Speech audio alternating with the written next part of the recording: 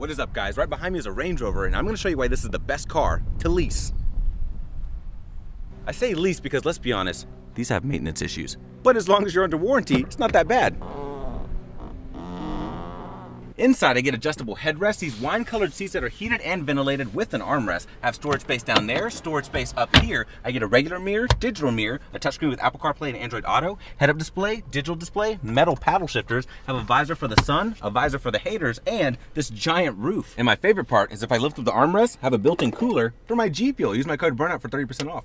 What you may not know is that this is an off-road beast. It has a little bit more ground clearance than a new Ford Bronco, and it can drive through 35 inches of water, which means it can drive through about waist-deep water. In the back, I get a ton of storage space. I have a built-in cup holder right here. If I pull this tab, I have a built-in backrest, and if I want to enjoy some music, I can.